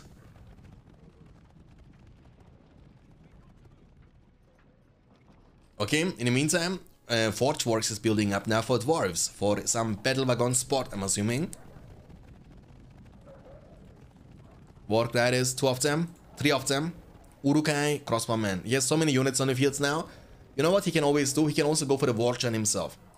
Because Warchan, if I'm not mistaken, is able to stack with the whole ability. So we can make your Warg Riders actually quite strong with that, you know? We have Guardians, Pikes. Oh, but be careful with the Pikes. Oh my goodness, man, he's taking so much. Oh my, one-shotted. Oh, he was using aggressive stance too? That's bad. Oh my, nice damage dealt definitely here from Mustafa. Very well done. Whole ability combined with the Kribin to make them lose 25% of their armor. And remember, they were also using aggressive stance, which means less armor. So they were quite weak, and the trample was able to one-shot the entire Guardian army. Only a couple of them were able to survive, and 1 pikeman, and that's it. This mineshaft is going down. Where is Gloin when we need him? Where is Gloin actually? I'm curious. Did he lose Gloin? What? No, Gloin is here.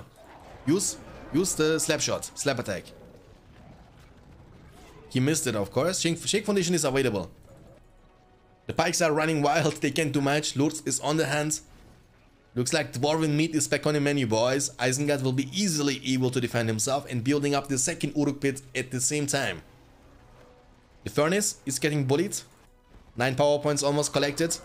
Pikes, oh nice one here. He killed so many Warg Riders now, and that's the power of dwarves, you know. You can always keep 1 pikeman. Back on the menu, boys. You can also keep always 1 pikeman inside the mineshaft and use them whenever you need to defend yourself against Warg Riders. 9 power points almost collected for the Isengard player. 500 command points available. On the other side, dwarves have 450 and nearly 8 power points collected. The battle wagons on the fields now. That's gonna force Mustafa to get some pikemen, because if he doesn't, these crossbowmen are gonna get trampled down in no time. Guardians, don't use aggressive stance. Use hold ground stance when you get trampled because you will get one-shotted. A bit too late. Battle wagon has to come now. There we go. Yes, that's nice. That's gonna be nice now. Watch this. Devastation stuns, by the way, in this game. Devastation stuns. These are instantly turned into resources. Stuns every unit in target area for a short duration. And Lourdes was able to kill him. Devastation is so much more powerful in this one. I like that. I like that. Okay, so 2 power points almost collected. After the devastation already, he was able to win this fight big time. The battle wagon is quite expensive, you know. When you lose them like that, you lose 500. That's a lot of cash. Almost 10 power points collected for dwarves. He has to expand a bit more. Potential spots around the bottom left side. But he's not expanding nearly as much as he could and as he should. Also, siege hammers can be only purchased from the forge works, yeah, and not from the barracks. Also, banner can be purchased from the barracks. I've got a wagon ready here. Okay, Warcry riders are healing up. I think he has the House of Healing. You see this blue animation? That's an upgrade on the fortress. That makes the... It's like a well, you know, for the evil faction. And also evil factions in this game have sustain, unlike they won't have in BFME 1 or in Rise of the Witch King. 9 power points collected. Berserkers now, that's nice. Lourdes is level 4. Level 5 is gonna unlock his leadership, which is damage leadership.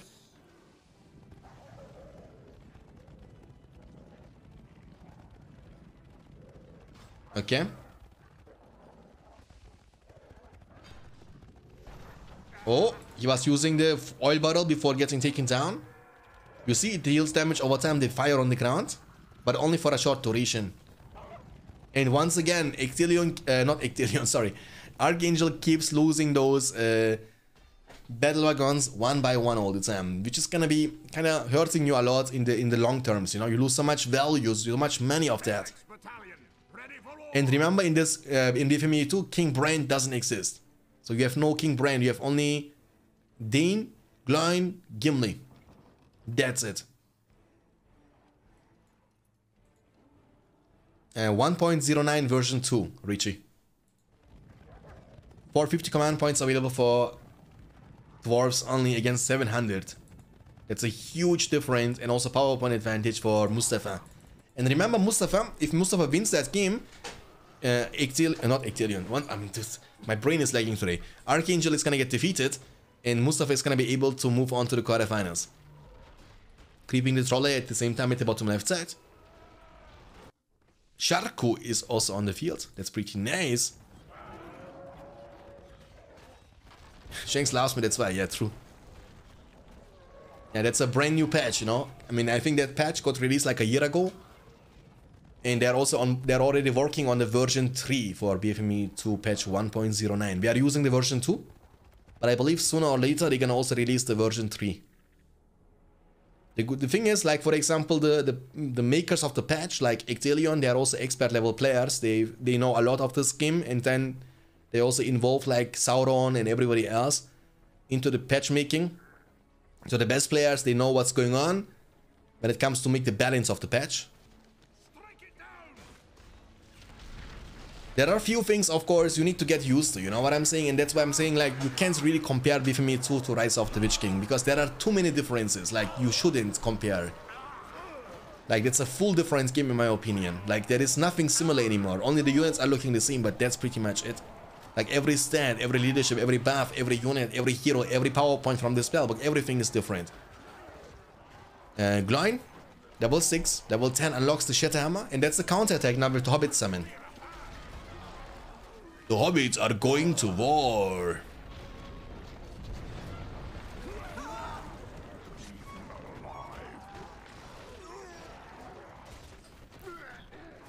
Firecracker. Hero can throw a small firecracker. Special bonus against Shelob. Oh, okay. So I would like to see that against Shelob maybe in one game. But we need to see goblins. Hobbits. Level almost 3 furnace. It's going down for sure. Shake Foundation is available, keep that in mind. I want to see the damage. Boom, one shot. Gloin, the destroyer of the buildings. Gloin is a siege machine, guys. He's famous for that, you know what I'm saying? He's like a siege hero. Who needs siege weapons in 2021 when you have Gloin on your side? Ah, oh, Frodo Baggins going down. Rallying Cole. And actually, he will be able to destroy every single production building. What a nice counterattack from Archangel, dude. That's crazy.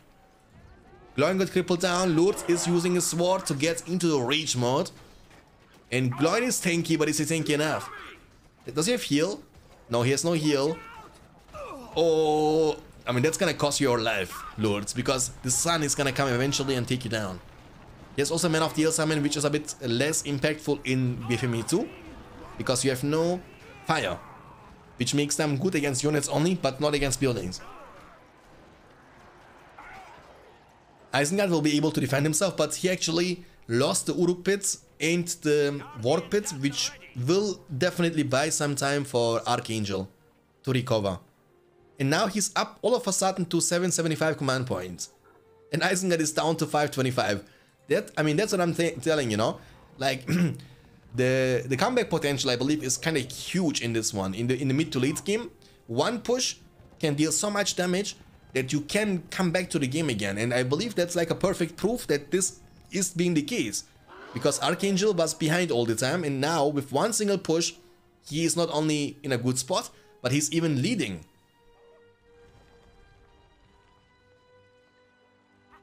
Sharku is almost level 2. The Warg hero has also Man-Eater, and level 10 is gonna give you the level 9, sorry, it's gonna unlock the Tame the Beast, which is gonna give you the chance to steal the enemy calf unit.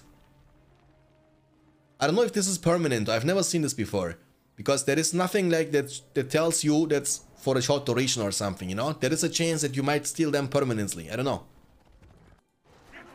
Isengard is going to be forced to retreat. We have Battle Wagons. Man of Steel will be special summoned from the spellbook.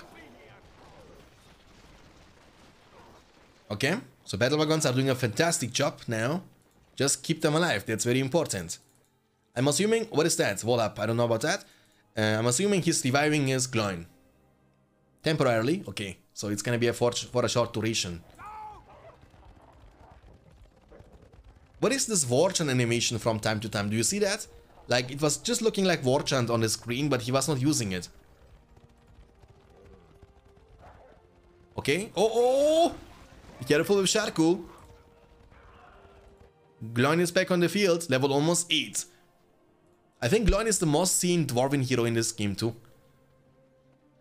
Getting him to level 4 is kinda easy. Then you have Shake Foundation, and that's gonna just be a massacre, you know? You go around and kill the buildings one by one. Isengard is in a defensive spot now, and actually, guys, we might go for a game number 5. I don't want to jinx it, though. I don't want to jinx it. But Yusuf was telling in the chat already that this is going to be 3-2 for Archangel. Let's see. Sharku is running for his life. Isengard is building armory now into level 2. That's going to give you the chance to get heavy armor and forge blades. Already purchased. That's pretty nice. That's going to make your pikemen and Urukai are, you know, gonna be tanky. Damage is not a problem because you have, of course, the war chant, not war chant, but Lourdes' leadership permanently, which means a lot of more damage. 50% damage boost. Oh, Man of Steel.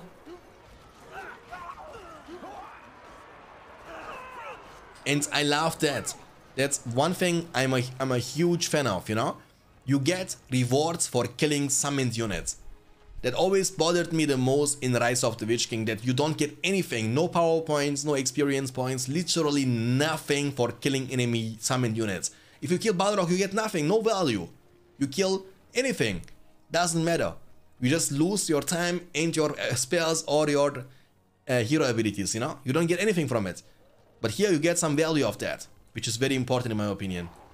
I think it's Sharku. Okay.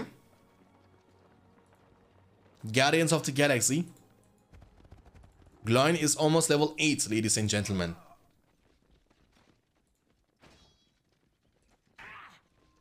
Hello, thank you for helping me on the Middle Earth folder. No problem, dude. I don't know what I helped you with, but if I helped you, you're welcome. Look, the heavy armor, guys, on the Urukai, you see that? This is no rabble of mindless orcs. These are Urukai. They have heavy armor and also big shields. They look golden now. I want to see their durability. Lourdes is level almost 6. Is it possible to cripple Balrog? Nope, that's not possible. Okay. The extroverts are doing a nice job. But... oh, Freezing Rain is gonna be chosen. Freezing Rain is a debuff which cancels also Freezing Rain from Opponent, Darkness, Cloud Break and Healing. And covers the map in rain. Enemy units are losing for the entire map. I think for like 3 minutes, 150 seconds. That's like 2.5 minutes. A quarter of their health, I mean armor and damage output. Pretty nice. Sharku, level 4. And Hobbit Summon will be used now. Okay. I mean, rain into Balrog, but again, he's still far away from that, you know? He needs still 20 power points, so it's not gonna be anytime soon. Dude, actually, you know what? The game number 1 and the game number 2 were kind of fast. I mean, the game number 1 was kind of fast, and the other games were kind of lasting a long time. The game number 1 was kind of finished in like 5 minutes or 8 minutes. And all the other games are lasting a long time, and that's gonna turn the games into a fiesta game, of course. Is he gonna go for a Cloud Break to counter that? I don't think so. I mean, he shouldn't, because he was already picking the Man of Steel and now should be going for the 25, I think. Would be a better choice. Pikes with upgrades, heavy armor and forged blades. Run, Battle Wagons, run. Almost 8 power points collected. We have full command points for dwarves, though. Oh, look at who is here, ladies and gentlemen. Gimli, the son of Gloin, is ready to fight at the side from his daddy Gloin. He has also armor leadership here. Armor inspiring. Armor buff, sorry. 35% armor buff. It's like from the Tainted Lands, or for example, you know? Or the Human Wood. That actually warms my heart, you know? Daddy and son side by side. He's right-clicking on the slam. He's gonna use it whenever it's available. And Gimli is gonna be a monster once he's level 5. Gimli gains 50% damage, double speed, but loses armor against structural arrows. He has a 80% chance to knock back heroes. And trust me, this guy is gonna be fast. Like, really fast, you know? 950 command points for dwarves and 800 for Isengard.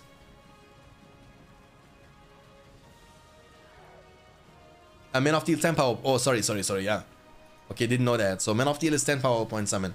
I'm just always thinking back to Rise of the Witch King, in which it's 15 power point summon, you know? Isn't he also fast? Yeah, he's, of course. I mean, yeah, that's very similar though. Like, besides the armor leadership, everything is similar. I mean, he doesn't offer you leadership in Rise of the Witch King, but has the leap attack, the extra, and the Slayer, of course. Man of Steel is available. Okay, the Warg Riders, they need to be careful. They look so different with the heavy armor. They look like black Warg Riders, you know? Devastation will be used to stun, to get away, to deal economical damage as much as he can. The counter attack. Gimli is level 4 already, in a blink of an eye. That's crazy, dude. From level 1 to level 4 in a second. 1 level away from getting the Slayer unlocked. I mean, look, remember, Isengard has Lords, you know? When Lords can use the cripple ability, Gimli's movement speed doesn't matter because he won't have the chance to move any further. Man of Steel into the Rallying Call potentially. Rallying Call, the builder is getting in safety. I wanna keep an eye on Gimli. Leap attack, my dude. What is the builder doing? Oh, Man of Steel. I think the Isengard army is so strong now. Builder was so tanky, dude. The Isengard army is so strong now, guys, with the upgrades. That's what I'm talking about. You see? I think that lasts 30 seconds.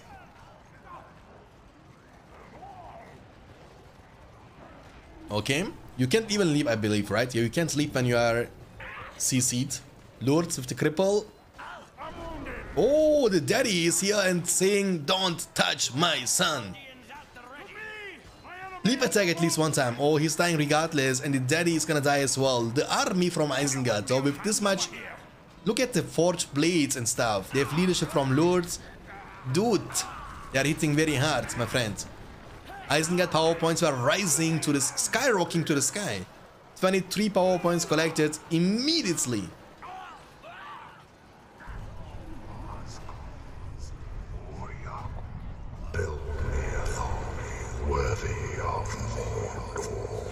Yeah, actually Isengard is building an army worthy of Mori in this one. You are absolutely right, my friend. 24 power points collected. Units level 7, I see. Pikeman level 7. Lutz is level 7 too. I mean, I believe you cannot win against them without upgrades yourself. Like, either you need to go for upgrades or just outspam him big time, you know? Lutz is in a safe spot. The Mindshare is going down. We have 26 power points collected. Why does he have still so many command points? He was expanding wall hubs. But Isengard is definitely ahead now. I mean, he's so much ahead that he has 25 now himself. Which means he has the Summon Dragon. And Dwarves, they still need 15 first and then 25 right after. Look at the Summon Dragon, boys. I summon the Red Eyes Black Dragon. In attack position. He's not as strong as he is in Rise of the Witch King, I can tell you that much. In Rise of the Witch King, these buildings are dying in 1 second or 2 seconds max, you know? So he's not dealing nearly as much damage as he does deal in Rise of the Witch King.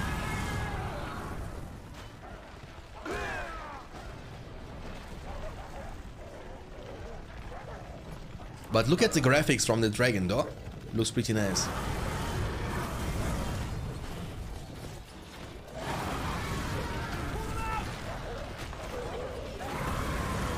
Oh my goodness. Pretty nice graphics. Every production building is gone.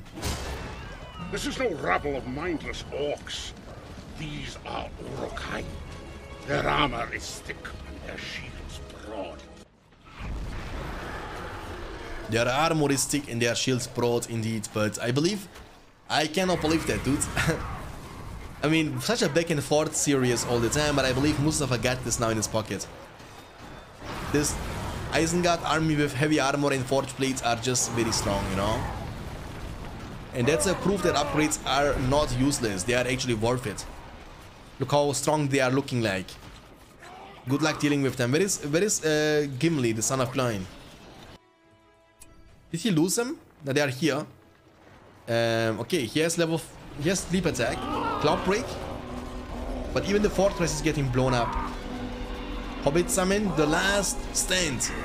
Will you follow me? One last time. Haha!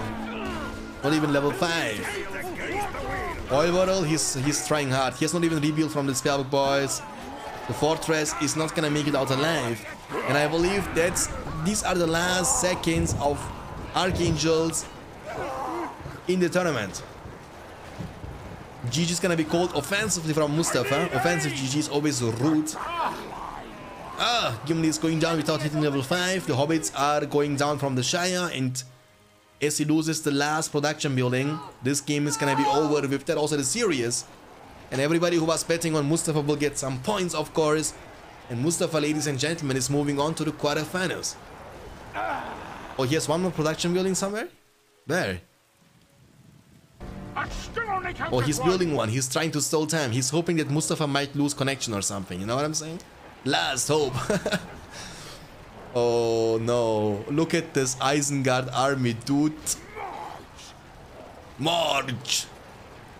Oof. The burst. The clump. The surrounding. He was using the vestige. What?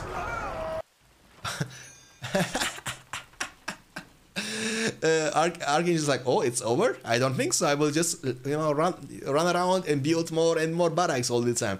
This is one of the things I hate about BFME2 and Rise of the Witch King, you know? Because when people are abusing that, it can be actually very annoying to deal with. That's not gonna happen in Battle for Middle-earth 1.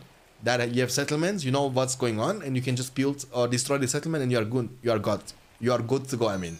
But here, you can always go around, you know.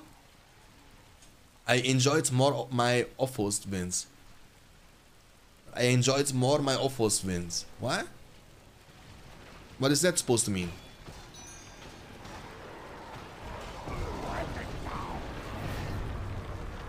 Apparently one meta for Shanks boy. He's tilted because they played apparently off stream, you know, but that's against the rules. Like, that's against the rules, my friends.